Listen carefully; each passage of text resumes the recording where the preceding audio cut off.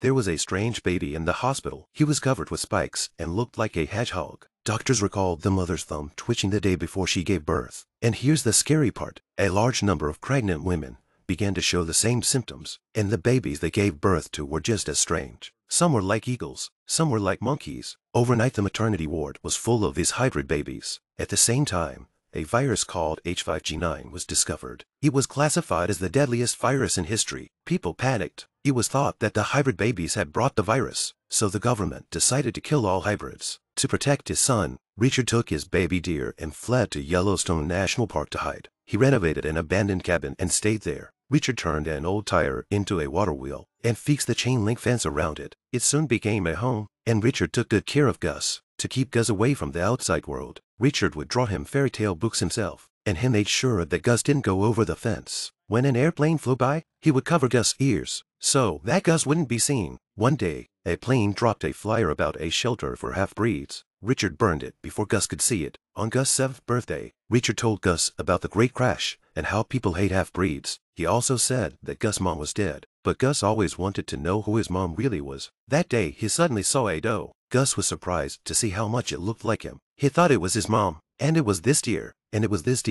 that started Gus thinking about getting out of the wire